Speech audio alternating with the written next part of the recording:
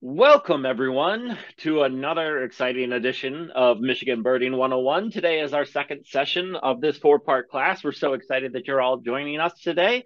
We see a lot of folks back from the first class, so that's good. We didn't scare everyone off.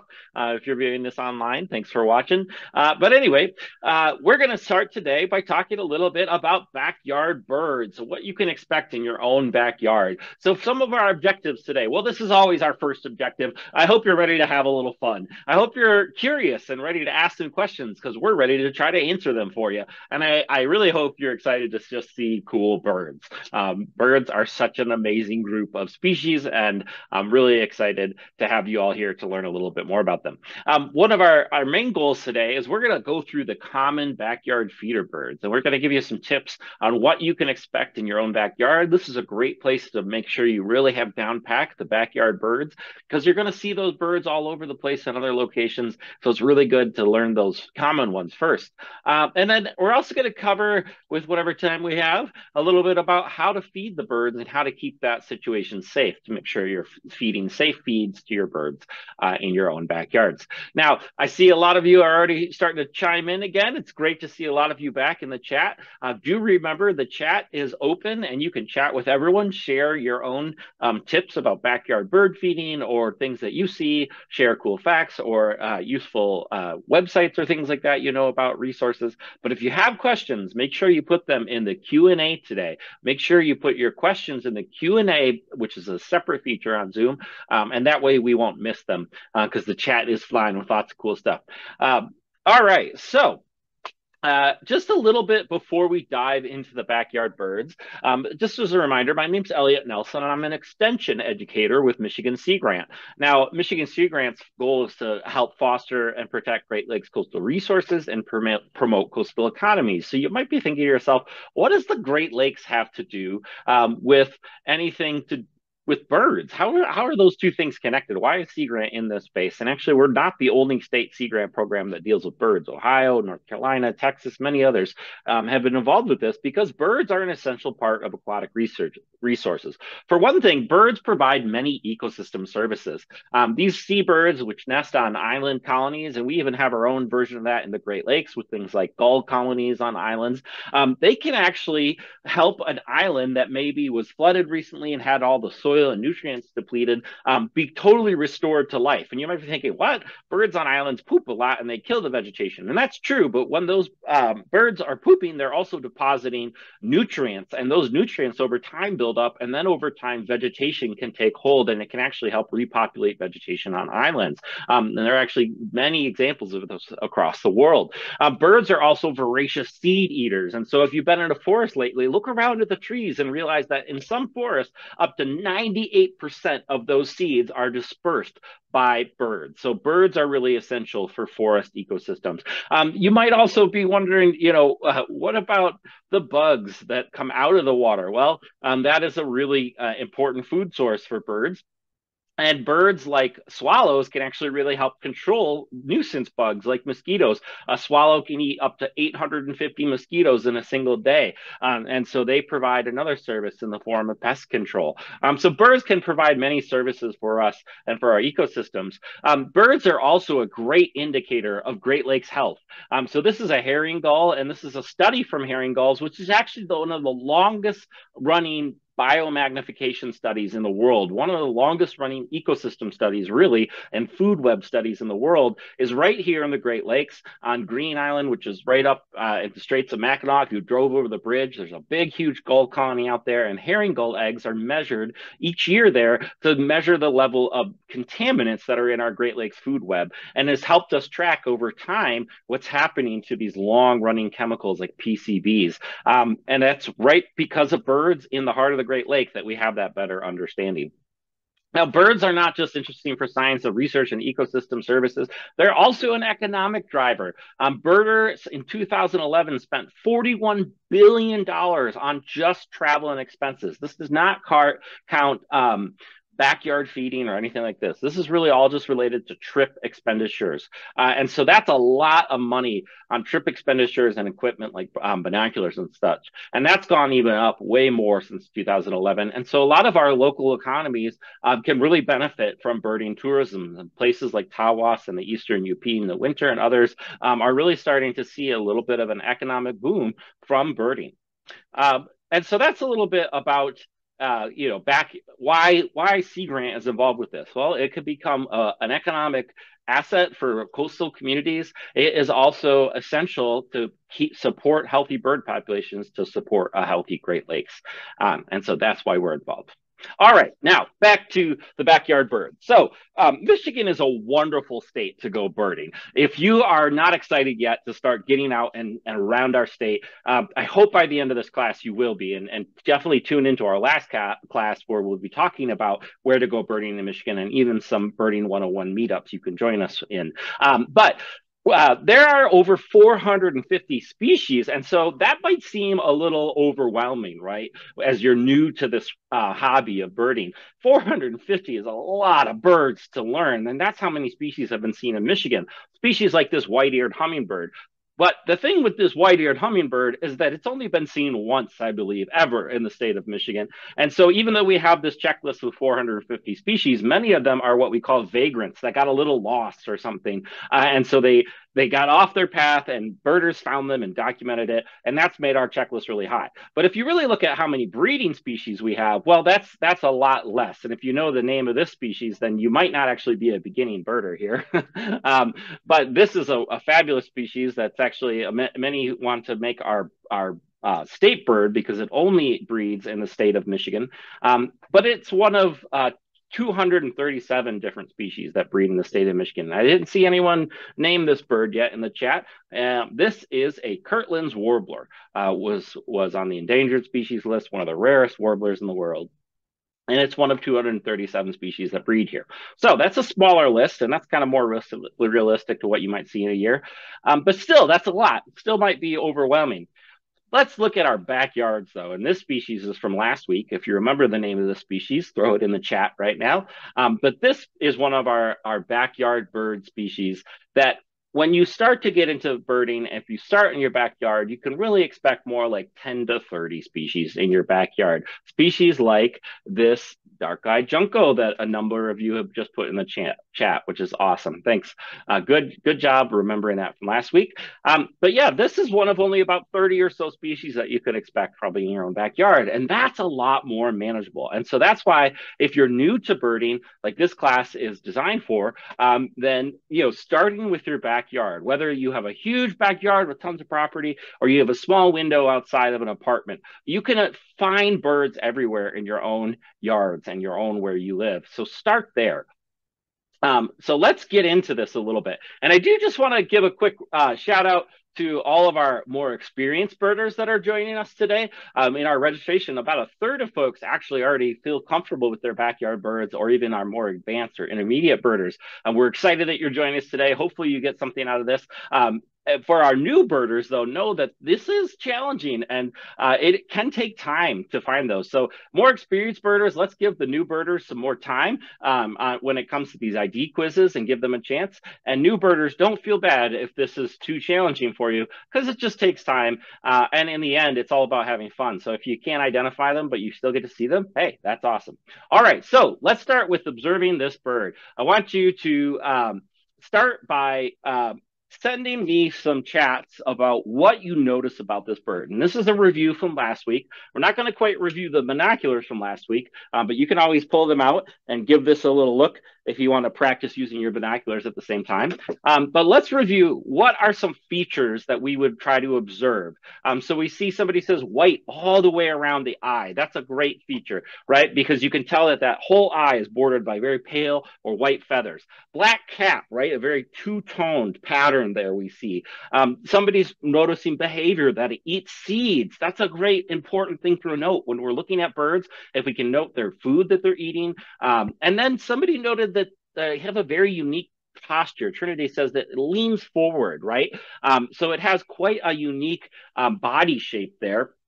that makes it a really different kind of structure. These are all great observations, and this is what you should be doing when you first see a bird. Remember, keep your eyes on the bird as long as possible, and then try to note as many of these structures, patterns, relative size. Be wary of color, be wary of words like small or big, right? We want to compare that bird to itself or to known size structures. I like too that bluish, steely bluish on the back. So these are all great features for this bird. And if you're not familiar, this bird is a type of bird we call a nuthatch. So if you open up your book to the nuthatches, and I see a few folks are already eager to take a guess, but if you open up your books to the nuthatch section, you'll see we have a couple possible species in Michigan, and now our guesses are coming in that this is a white-breasted nuthatch, which is great. And so that would be your last step. After you observe and take all those observations, like the beak size and the shape, then you write some of those down like we did here, and then you would open up the field guide. Get to the white-breasted nuthatch, which is one of our first group of backyard birds. So one of my favorite groups are what I call the cute ones. And just to give you a little warning, I'm grouping up the birds by my own grouping system. Now, I'm trying to use somewhat similar groups. These are a lot of the what we call the tit family here, but I am going to be using a little loosey-goosey terms here, but I think these are helpful ways to remember the backyard birds. So the cute ones are birds that we're going to have year-round, and these are the chickadees, the titmice, and the nuthatches. They're going to be some of your most common birds. Unless you're in a really urban area, most likely you will have some of these birds. The tufted titmouse is not normally found in the Upper Peninsula, so that's kind of unique to the Lower Peninsula, but all these other birds can be found statewide. Now, all these birds are small and they're seed eaters, but they're going to be some of your most common ones. So the black-capped chickadee is probably my favorite species in the world. It's an amazing bird. It's super friendly. It'll eat out of your hand. But it's related very closely to the tufted titmouse, which actually sounds very similar in a lot of its vocalizations, but has that unique crest. The nuthatches are these very long-bodied birds that have an almost woodpecker-like posture, but their bodies are almost always held horizontal. And you can see they're pretty easy to differentiate, with one having that black eye stripe versus the white, and then the one having the red breast instead of the white breast. They're actually named in a helpful way, unlike a lot of our other birds. The round creeper is another common bird. They will come to feeders to eat suet sometimes, but they are hard to see because, as you can tell, they blend right in. But anyway, these are our cute ones. And so this is the first group that I would really recommend that you start, studying a little bit in your field guides. Hopefully you've been able to acquire one or will shortly, and start getting a little practice with those in your backyard. Hopefully you get a few of those. All right, here's another one. Let's not say the name of this species yet. Let's not say the name of the species. But let's start with some observations. What are some things you notice about this bird? And this bird is one of a new group that we'll get to in just a second. That's a lot more variable and that more often shows up in the winter. But let's see, what are some things you notice about this? First off, it's perched. It's a perching bird, which actually helps us put it in the big group of passerines or perching birds. It has a little yellow on the throat, maybe a little yellow on the back, kind of these patches of yellow. We're so noticing kind of patchy or collared yellow. So those are some great observations. Oops, sorry. It's got short wings compared to its body. That's a really helpful observation. And its wings, which the wings are the primary feathers here, they don't extend past the tail. And so they're pretty short wings. It has a couple of very clear wing bars, and that's really going to be helpful too. I'm seeing maybe a few people, not too many though, noting the bill here. The bill is a lot more robust in terms of its thickness, and it is not super long, right? So this is more of a chunky bill, and this is one of the key features for this group of species. Yes, that bill helps it really eat nuts and seeds, and this group really specializes a lot of times in cones or on catkins or things like that. And it has some gray too and a fluffy belly. So those are a lot of great observations. And if if you know your birds already a little bit, you might know that this falls into the finches. So this is a finch. And actually, if you have a guess, go ahead and throw that in, which finch this might be here. This finch looks a lot different in the summer, I will say. And you might have known it if I gave you the summer plumage. But we've got our first guess there, which is the goldfinch, and that is correct. So this is part of the finches, what I call the big beaks. And this is actually a group of species together. And these are a lot more variable. And so you might have these some years, and other years they might be completely absent. Some years you might have them year round, and other years you might only have them for a week in the fall or 2 months in the winter. They're very eruptive, that we call them. But the first two, well, they're probably some of the more common ones. The American goldfinch, it's a bright yellow color in the summer. The males are, especially. The females stay kind of looking like this year round. But they are one of our more common finches in the state of Michigan. The pine siskin is a lot less common, but some years they erupt. And this year I've had 50 pine siskins at my feeder every single day this winter, whereas some years I don't see them at all in the winter. So a lot more eruptive. They look similar, but they have a lot more streaks on their bodies. And then another species or two species are actually the red poles. Now, these you have to get quite lucky to see. They're not nearly as common, but they have a nice red palette on the top of their head. And if you have feeders out right now, keep an eye. They're starting to migrate and move around. And so there are two species at this time, although they may lump them into one that's a lot more pale, the hoary red pole, and one that has a lot more streaks, the common red pole. But that red kind of cap is a good indicator there on a streaky bird.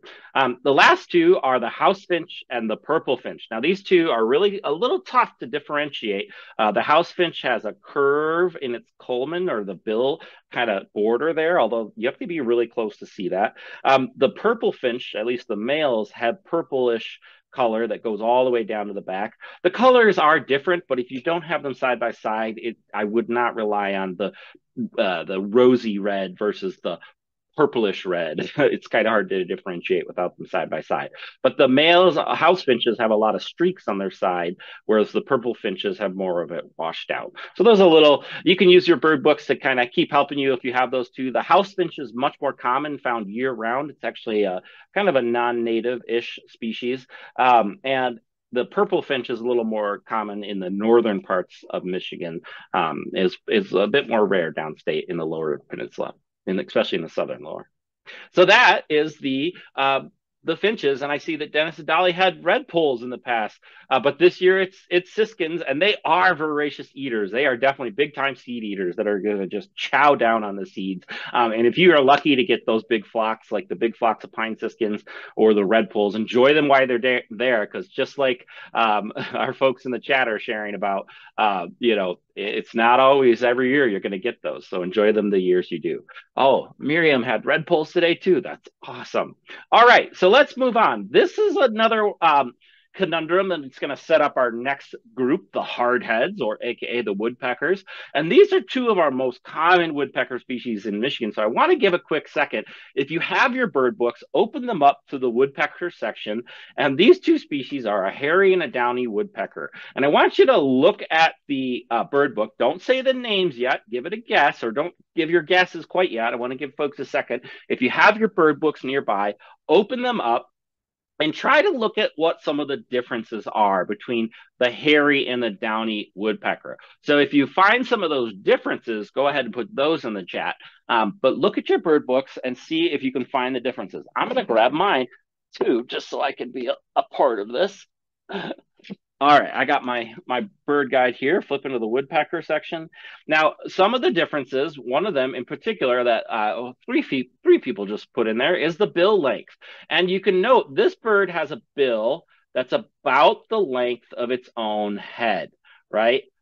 Bird A has a bill that's the length of its own head, whereas bird B has a bill that's about half the length of its head. And so that is one of those relative comparisons that you can do. Even if you don't have these two birds side by side, you can compare the bill length to the bird's own head. So that's a really helpful feature on the differentiating these two. And then the other one, yes, body size is different, but the smallest hairy woodpecker and the largest downy woodpecker can overlap almost in size. It's not very common, but you can have runt-sized hairy woodpeckers and large downy woodpeckers, and so size can be really tough unless you have them side by side.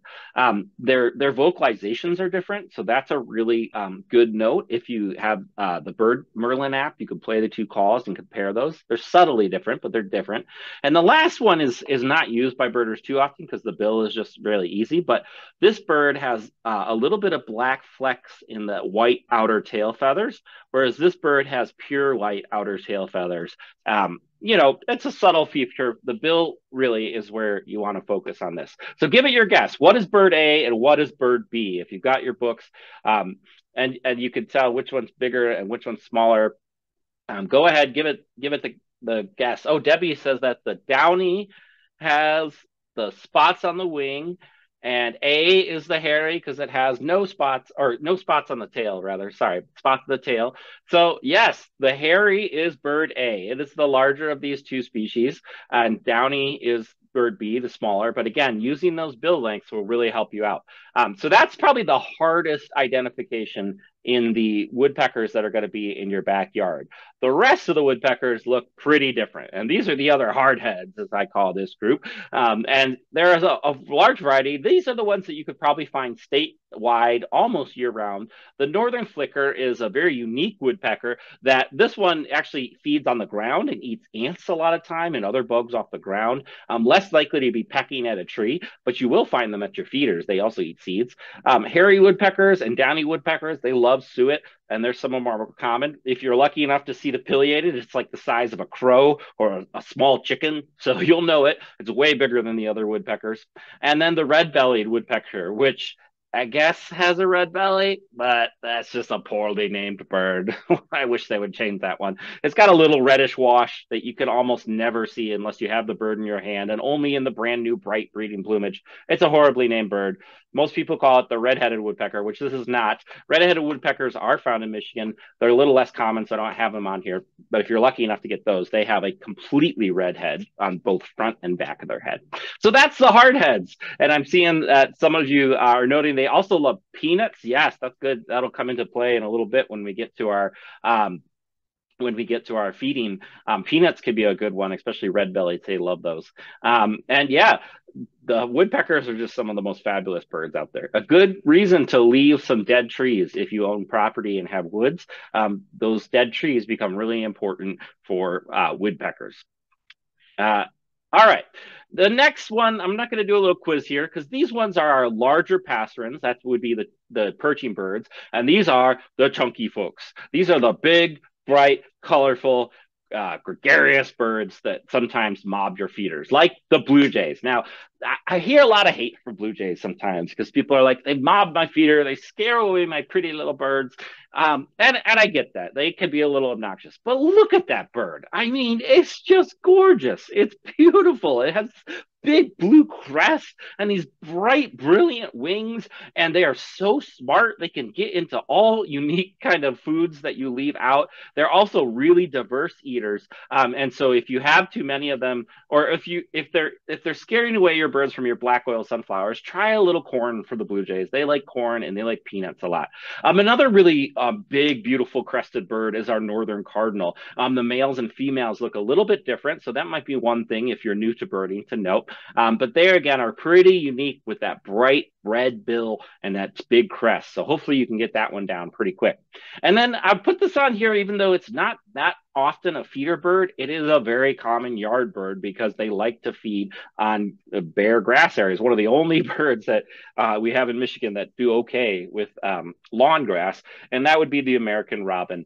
Do note that the juvenile birds for a month in June or so have spots on their breasts, which is one of my spark birds they talked about last week, was a juvenile robin. But most of the time, they're pretty unique. So these are some of our larger birds. And then last but not least, this one's a little more subtle, a little less bright colored, maybe a little less going on in the brain category. They have pretty small brains. But, they are still another beautiful, amazing bird, the mourning dove. And actually, take a look next time you see a mourning dove on the back of their necks. They actually have an iridescent purple patch there that just really, if you can get the sun on it, just bright lights up. And also their eye ring in the breeding season is this beautiful pale blue. So beauty to be found in every one of these backyard birds. And these are large ones that now that you've seen them, you're probably like, oh yeah, I think I do know birds. You probably know these four already.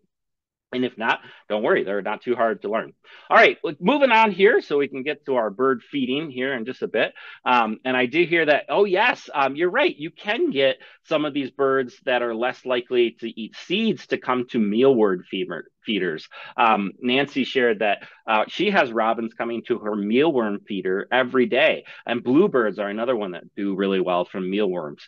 So I don't have bluebirds on here, but they can be a backyard bird, especially if you have mealworms, they'll come to your feeders. And mourning doves, yeah, they are really just a beautiful bird named after that mournful call they make. All right. Now, the next one group of birds we got here are the boys of summer. And I say that because the boys are the bright colored ones here. But these are passerines or songbirds that migrate. And so none of these you would expect to see in the winter. If you do, that's very unusual. Tell someone about it. But these will start showing up in May and be around till early September or so. And they will come to feeders. The Baltimore oriole is our most common oriole species, and they love the jelly feeders and the hummingbird feeders, and they're a bright orange. So again, not too hard, although the females can throw you for a loop. They almost sometimes can trick you to be a warbler or something, but they're a little bit bigger, and they do have that nice blackbird style bill because they're actually related closely to blackbirds. The rose-breasted grosbeak is a very finch-like bird, and we sometimes group them up with finches. The females might look a little bit like a purple finch, but they're quite a bit bigger with a lot cleaner white, and the males have a beautiful bright red on their chest. The hummingbird, you probably know hummingbirds, and thankfully we only have one species of hummingbird in Michigan. If you have a different species, that's extremely rare. It's only happened a handful of times in the state, but ruby-throated are common, so put out your hummingbird feeders and know, hey, I got that one in the bag. There's only one species. And last but not least, the indigo bunting is a beautiful bird that will come to seed feeders. The females are all pale tan, and the males are all a deep, brilliant indigo that just shines in the light. It's stunning. So if you're lucky enough to get one of those, hats off to you. May is the best time to try to see those at your feeder.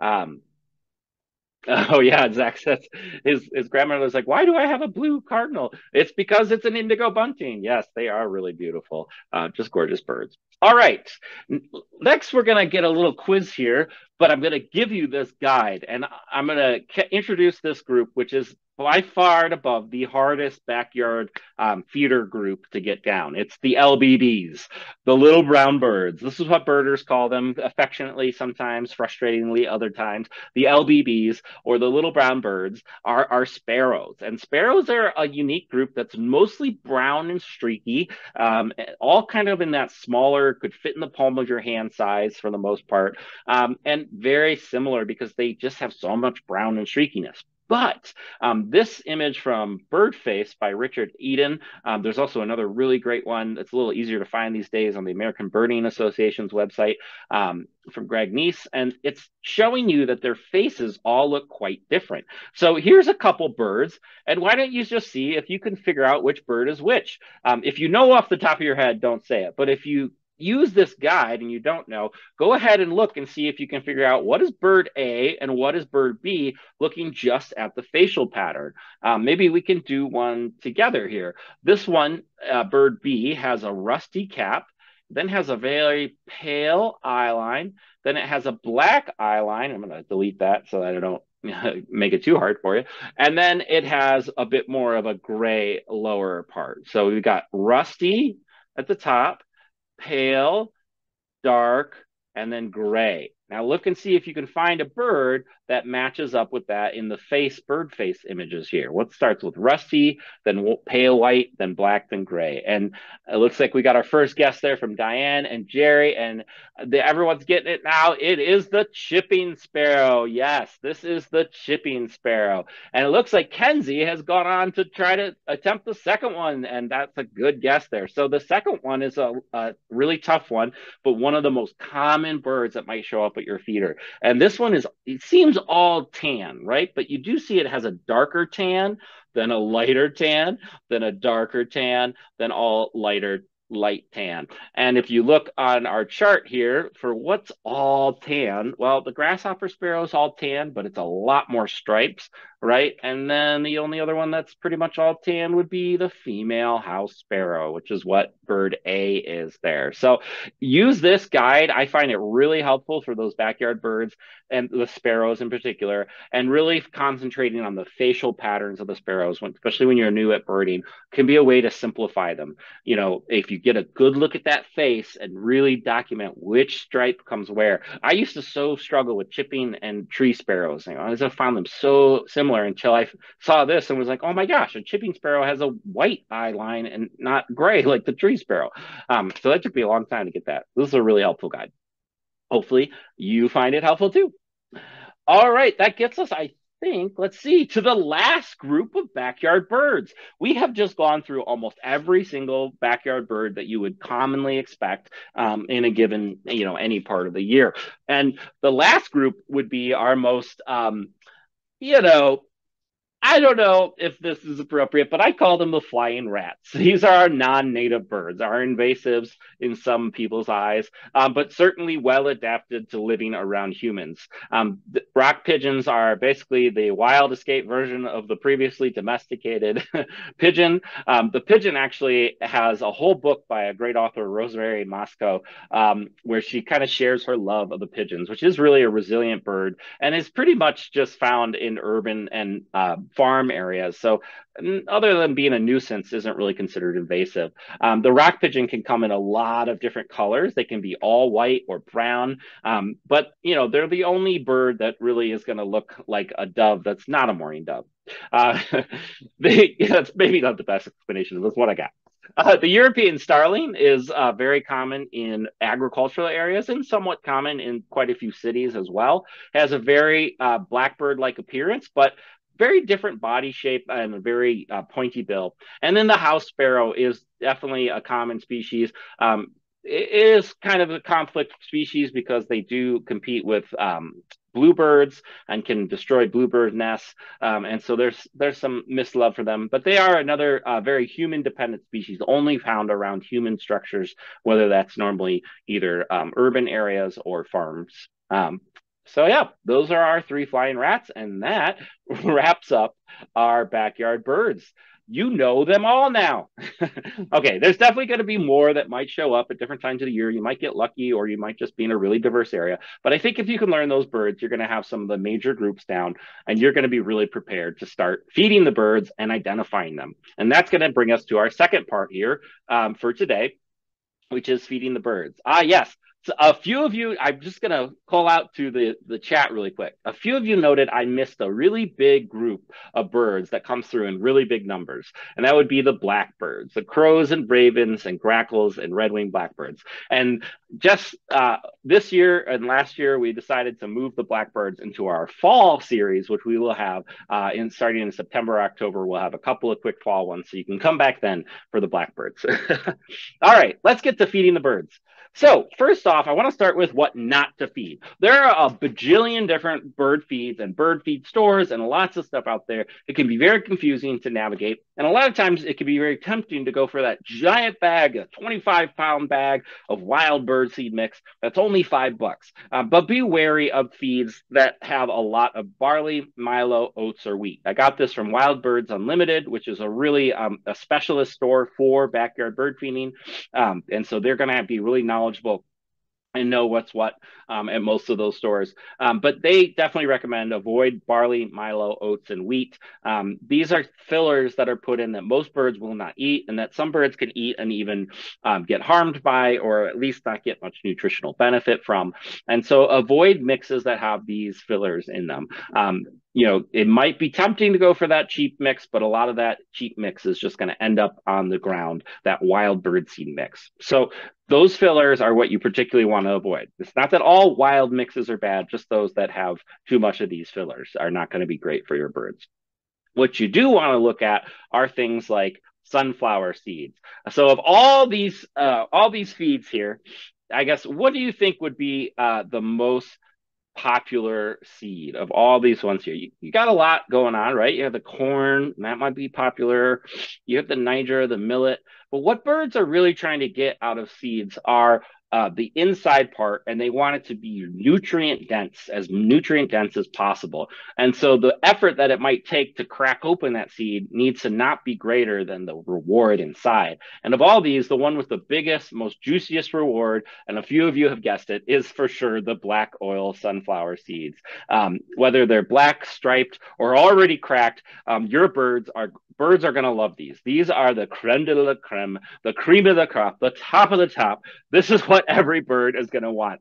Sunflower seeds, black oil sunflower seeds will probably attract the most diverse set of species, as well as be most appealing to those species from any of these mixes. Now, that's not to say these other seeds are not good. They have a lot of good roles, and birds will eat them as well. But the black oil sunflower is definitely, if you just want to put one thing out there, that's what I would say go for, because it's the most appealing, because those seeds inside are super nutrient dense and those shells are very easy to crack. Now, safflower seeds are a great option if you have way too many squirrels, or maybe too many blue jays, and you're just not really wanting to feed all those blue jays and squirrels. Safflowers are a little more bitter, and so squirrels will avoid them, but things like cardinals and grosbeaks will really love your safflower seeds. Now, I will say, if you have sunflowers out and safflower out, nothing might touch the safflower. You might have to train your birds to go and love the safflower by kind of just putting those out for a while. But they are a really great alternative seed to try putting out. Millet is another common thing found in many seed mixes, and a lot of this will get kicked onto the ground by your chickadees or your blue jays. They're going to push that out of the feeder and kick it to the ground. But a lot of your ground feeders, like the mourning doves and sparrows, they're going to like that millet on the ground. Although putting seed directly on the ground is not normally advised, birds will come and clean that up pretty quick. So, and you can always put those on a tray feeder too. And then Niger, that is going to be, well, actually, before I move on with that, so your sunflower, your safflower, and sometimes your millet, those are what you're going to put inside of a hopper feeder, like these two on the left here, that you can fill up and, just sit back and enjoy for a while, because that seed's going to automatically refill through that hopper. And platform feeders are also perfectly acceptable for any of these three as well. So those are the kind of feeders that you're going to want to use for those kind of seeds. The Niger is a different kind of seed, and it's also referred to as thistle quite often. And this is a seed that you need a different kind of feeder for. They sell very cheap socks like this for a couple bucks. Sometimes they're already filled with Niger.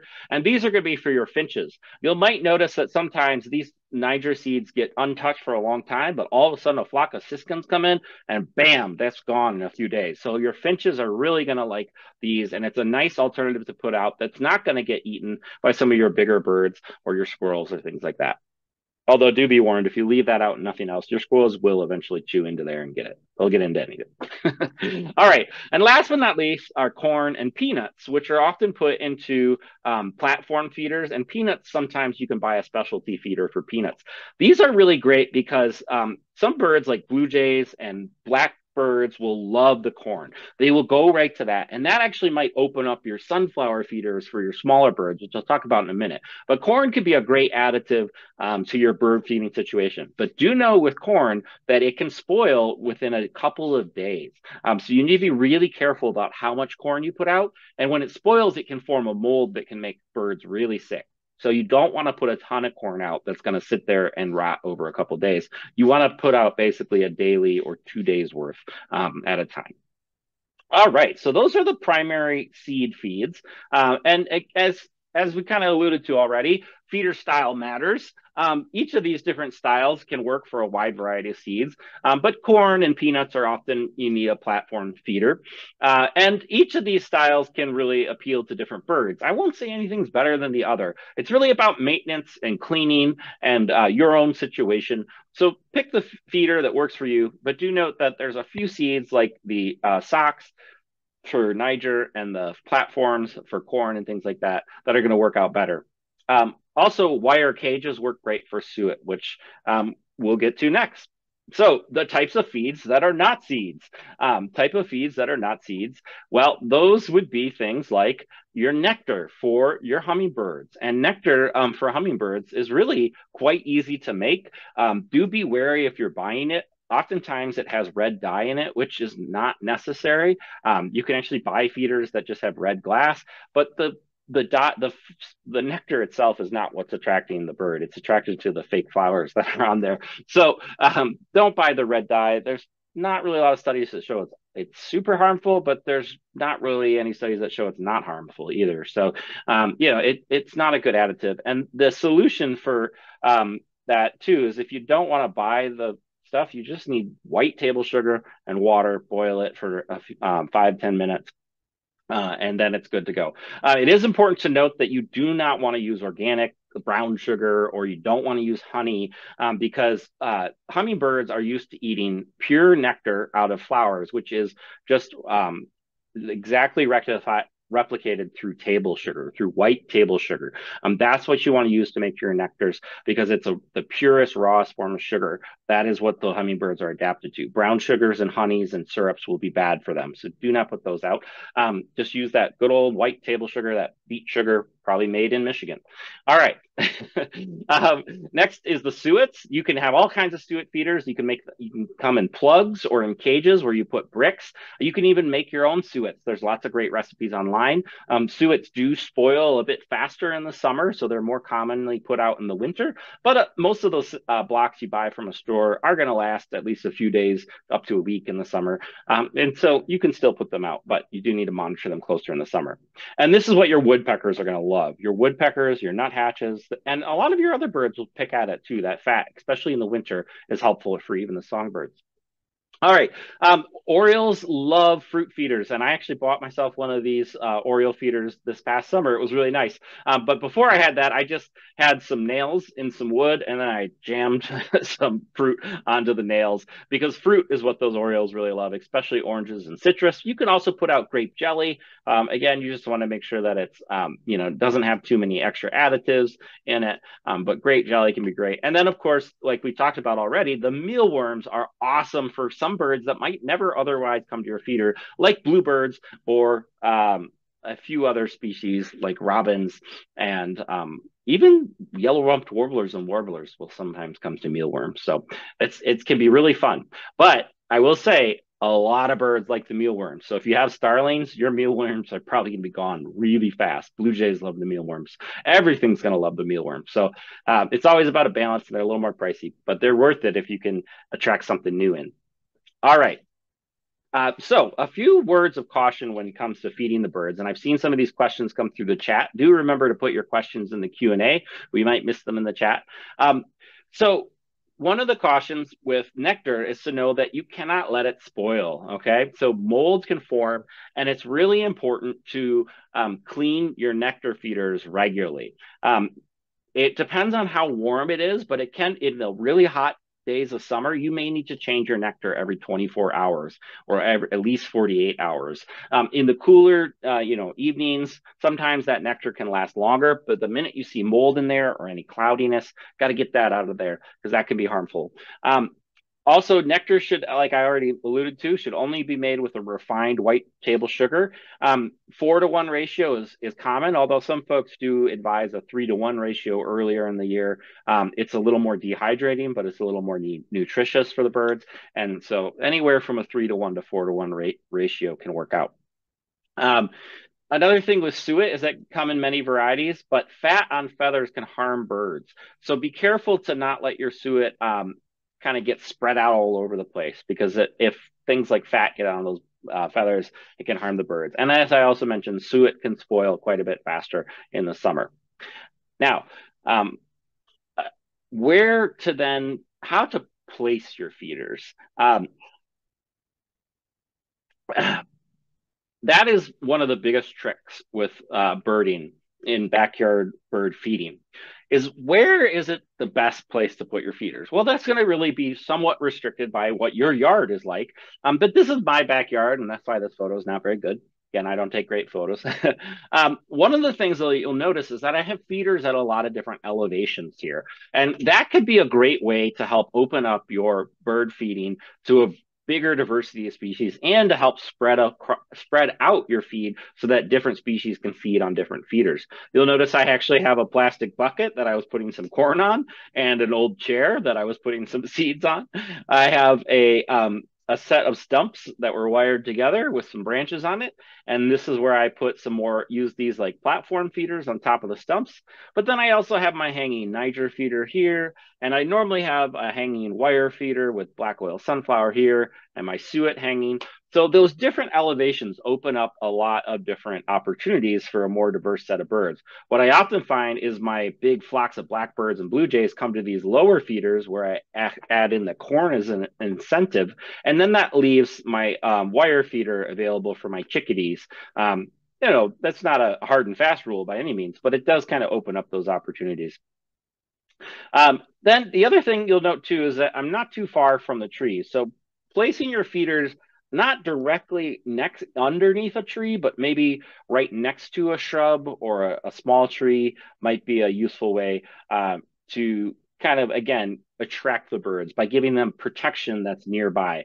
But you want to often place your feeders in short grass because this way predators can't hide at the base of them. So you won't want to really put your feeders right in the shrubs or in somewhere where a cat or something could potentially wait at those feeders at the bottom of the feeder and prey. And the birds like to know that that feeder area is open, but they want it close to a refuge. So that can be a good kind of strategy is put it close to cover, but make sure that it's open exactly where it is. All right, now squirrels. I already saw some things coming through in the comments there. A lot of folks just don't really want to feed squirrels. They want to feed birds, and that's understandable. We have two species, well, actually three species of squirrels, I think, in Michigan. We got the red squirrel and the gray squirrels, and they can really be bossy and really make a mess of your feeders.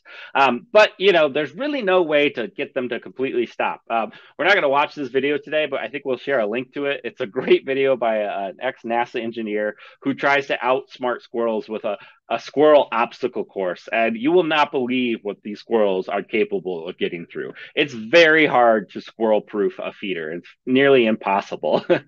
So, one of the things I recommend to think about is to just understand that squirrels will be a part of your feeding ecosystem. There's really no such thing as a squirrel proof feeder, although you could try. There are some that work really well, at least for a while. But, one of the easiest ways to deal with them is to just provide alternative feeding areas. So just like I was talking about with that last slide, if you put your feeders in a couple different places at different elevations, this is going to open up the opportunity. Maybe 2 or 3 squirrels will come to one section of your feeders, but then your other section of feeders will be open. If you have some things more out in the open part of your yard, the squirrels may stay closer to the cover, whereas things like chickadees are brave enough to go out to the more open areas. So again, placing stuff in different areas, that's, I think, the best solution. You could try the squirrel proof feeders. Be careful with using like fat or grease on a pole, like we just mentioned. That can harm a bird's feathers. So don't use fat or grease on a pole or as a squirrel deterrent. There are things too, like hot pepper oil. You can get hot pepper suet cakes. These are, somewhat effective at deterring squirrels.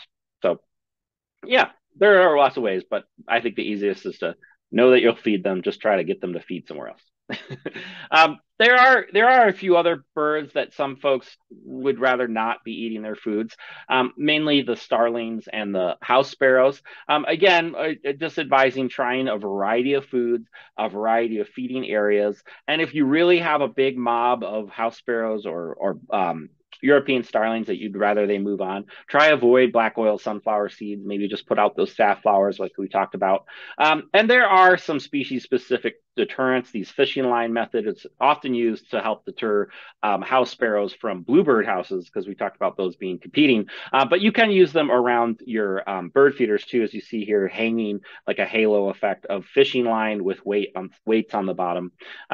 Do just be careful, make sure you're not putting up something that's going to harm our native birds, but those can help. All right. Last but not least, before we get to our our last bit of Q&A here. That's what I was trying to think. Before we get to the Q&A, I want to really emphasize safety. So you've heard me allude to this already with nectar and suet, but seeds can spoil too, okay? So all of the things that you feed birds can potentially spoil. And so that's my first one. Watch out for spoilage, especially nectar and suet and corn. Those spoil really fast, but seeds can spoil too. So if you've had Niger seeds out for, half the year, you probably time to get rid of those. Store your seeds in dry areas too. If your seeds are being stored somewhere wet, they can spoil. And beware of the snake oil, things like additives, dyes, preservatives, deterrents, and repellents that might not be really that safe. Just beware that not everything is as advertised, or it will be as effective as advertised, or maybe even safe for the birds. So just be careful with those things.